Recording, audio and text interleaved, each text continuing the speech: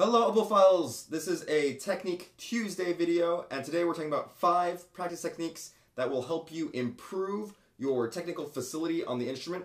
These are useful for any instrumentalist, so even if you don't play the oboe, these will be useful for you. Let's get into it.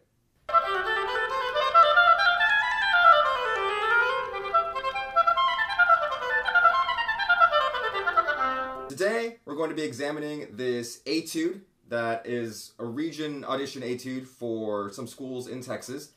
And I'm going to be using this etude to discuss how to practice technique and how to improve fast playing.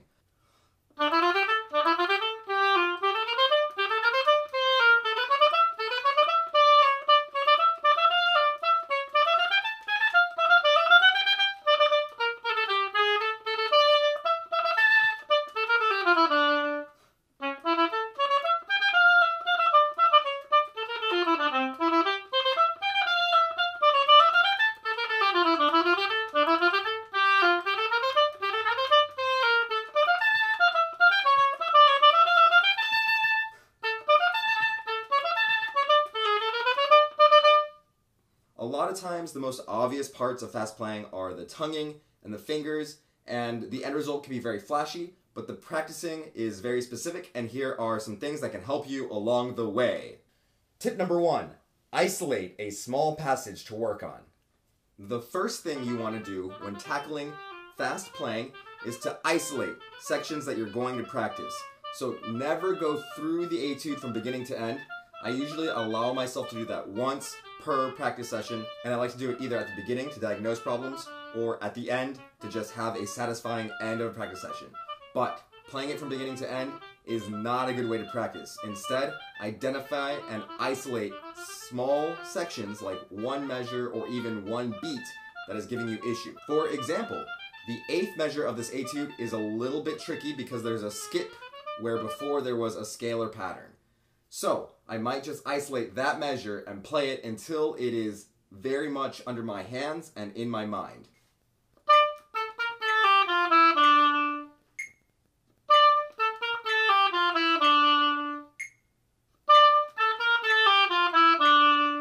And when that feels comfortable, I might either speed it up or move on to another section. Tip number 2 is to slow way down. The second technique is to slow everything way down. You may have noticed when I did the previous example, I was using a metronome, and the metronome should be your best friend. There's all kinds of metronomes out there. Find one that is easy to keep track of because you want to pull it out whenever you're practicing, whenever possible. And when you're playing with the metronome, make sure that you're following it exactly, really lining up with the click, and starting at a way slower tempo so that you can be successful in your repetitions. Good technique is built on successful repetitions, no matter what tempo they are, so go ahead and use the shortcut of slowing it down. Slow practice is the shortcut. For example, the goal for this etude is to have the tempo up around 90 to 100, so I might start the practice around 50 or even 40 to make sure that every note is in the correct place with the correct dynamic, articulation, and all of the details at the slow tempo, so when I speed it up, they're already baked in. You'll lose some of the details as you increase the speed, but the more detailed playing that you do when it's slow, the more that will be left when you play it fast. Tip number 3 is to change the rhythm of the passage. Now, trick number 3 is a personal favorite of mine, and that is to vary the rhythm.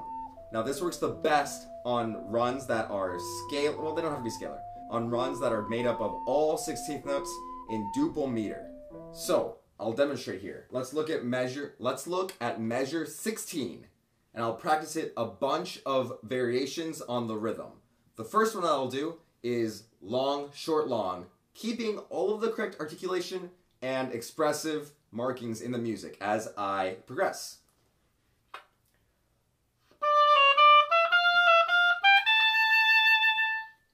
Then I'll do short, long, short. And then I'll do holding the first note and every group of 4.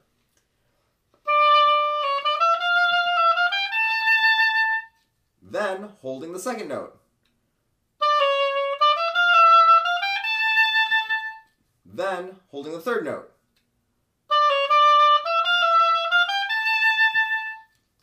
Remember, we're keeping the articulation the same. Can you predict what the next pattern would be? I hope so, because if you play the oboe, you're really good at thinking. We're going to hold the fourth note next.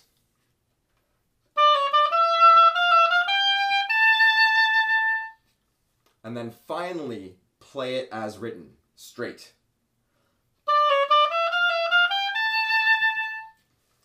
It's shocking how quickly you can get control over your fingers when you try this variation exercise. Keep in mind that I was going slow so that whenever I have it organized, I can then bump up the tempo and it stays clean. Tip number 4 is to change the articulation of the passage. Yes. The next tip is tip number 4, and that is to do a similar thing, but varying the articulation. Again, let's look at measure 16. We want to keep now the expressive markings the same except for the articulation. So it'll sound like this.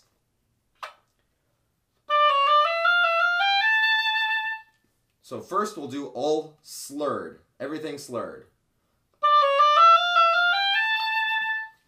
Then we'll do everything tongued. Then slur to, tongue to.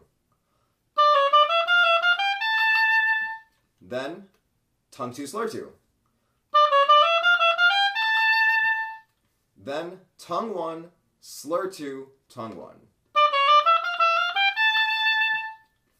Then my personal favorites, the hook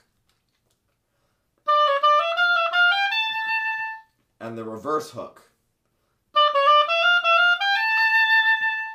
After doing these variations a couple times, you'll quickly start to memorize the measure, and that'll put it in your hands and in your mind even more profoundly, allowing you to speed up the tempo without losing control or losing track where you are with your eyes.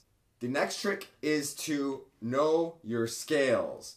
The more comfortable you are with your scales, the more you'll be able to recognize the patterns in the music. So, practice your scales, not only from tonic to tonic, but from the whole range of the oboe, so your lowest note to the highest note, and that might sound like this. This piece is mostly in D minor, so I'll do my D minor harmonic scale, starting on B natural at the bottom, going all the way to high F, and then ending on B flat at the bottom.